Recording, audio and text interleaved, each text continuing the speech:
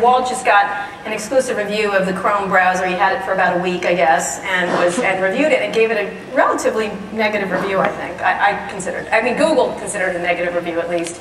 I happened to be there, and they started sort of glaring at me during the launch. They had a press conference, and I kept saying, do I look like I have a small beard and I'm a white guy? But they didn't tell the difference. So tell me what your thoughts were on the browser itself. I will, but before I do that, why do you have the largest Ralph Lauren logo in the world on your shirt? You know, getting fashion advice from you is really Anyway, it's like a runway. It's like, out, you're out. But go ahead.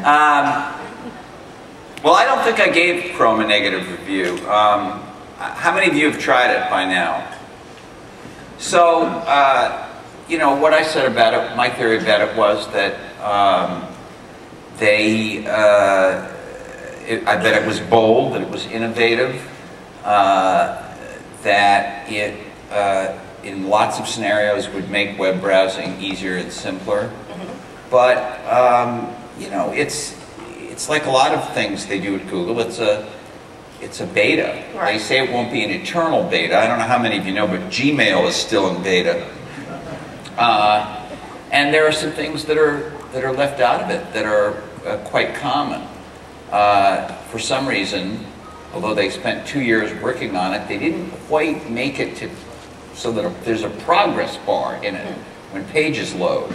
They didn't quite put in because they're smarter than the rest of us, and they know. No, you know what I'll tell you what they told me. They told me that they think the progress bars in the other browsers aren't precise enough, so they need to engineer a better one. And I'm like, but you could have put sort of a regular one in, you know, like now. They, you know, there's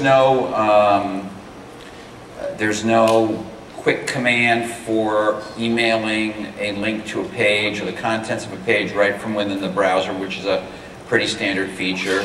There's no bookmarks manager user interface that you can use to really fully organize your bookmarks. And in fairness to them, they say every one of those things is something that will make it in. Well, why I think the other thing I need to point out is I did speed tests. You know, I took large folders of bookmarks and opened them on the very same computer in Chrome and in Internet Explorer 8 and in Firefox and Safari, the Windows version of Safari, and you know, they were about in the middle of the group.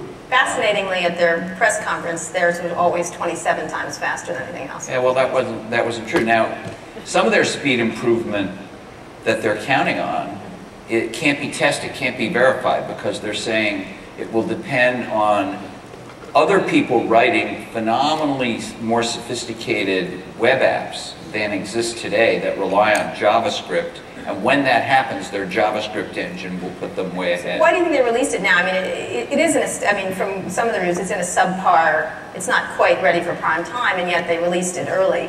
I think you're fine browsing with it. I mean, it's you know, it works pretty well. There's a few sites where it has an issue, but not too many. But you didn't love it. They put it out because every day they are worried about Microsoft. Microsoft controls 75% of the browser market, and they think Microsoft will do some tweak or something to IE that will put them at a disadvantage. And then secondly, justifiable?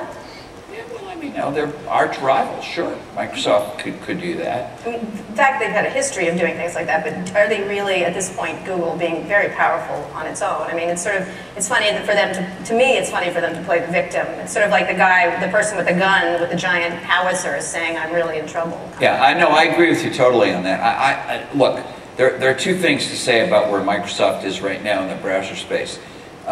One is, those of you who've looked at IE8, the new second beta, it's really, yeah, which I also threw into the review. It's really the best version of IE in years, and it's very careful to allow you to switch to Google or Yahoo or some other search engine and associated properties.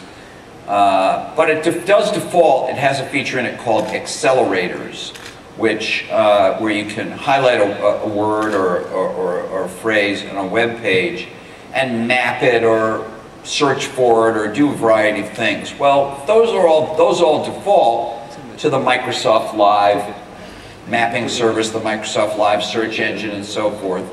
And I think that Google looked at that as, even though you can go into settings and change it all to Google, Google looked at that as a bad sign, and so that sort of thing is what they're worried about. But you're right, Google's not a fledgling company.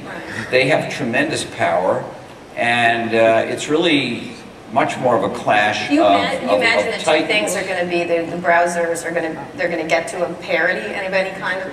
I have no idea. Do they have to do this thing? Do they have to do the browser? I mean, a lot of people thought they should have done it years ago. Well, yeah, but the other thing that's really important that I think is one of the reasons they're doing the browser, and there is a document where they say this. They say, don't think of this as a web browser. Think of it as a platform for running web applications. Google believes in web applications, cloud computing. Lots of other companies do. Parts of Microsoft do. Other parts of Microsoft aren't as crazy about the idea. Google, as you all know, has a bunch of web apps that already exist.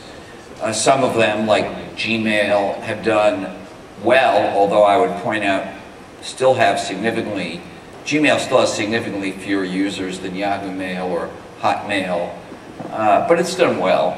Other things like Google Docs have had very slow pickup. And Google believes that's because the browsers that are out there now, including Mozilla, which they've cooperated a lot with, don't have the horsepower under the hood to really let you do a highly sophisticated thing. So that's one of the reasons they put out Chrome. Is really, it's a browser, but it's also you could almost think of it as a web operating system. Which, of course, Google, you were listening to a lot of stuff they were saying, oh, we're just a browser, we're not a web platform, which was disingenuous, to say the least, I thought. Well, the quote from one of their briefing documents that I used in my review was, and I'm paraphrasing, but I think this is pretty close to the exact wording which I put in my column. Don't think of this as just a web browser, it's a platform for running applications. Which they ran backwards from when they were in their press conference. They're like, no, Microsoft, what are you talking about? You know, and which is an interesting kind of, they're doing the same thing in the Yahoo, Google advertising consortium that they're going to put together that's about to be launched in October. I mean, these companies are going to be competing in a variety of fronts. I said in the column, and I do believe that both Chrome and IE8, which are both in beta, as they develop, I think have a chance to challenge Firefox for kind of the crown of being the best browser. At least I personally, and have said so in print, think Firefox has been the best browser, but these both have a good chance to do it. But it's part of a multifaceted competition with Microsoft.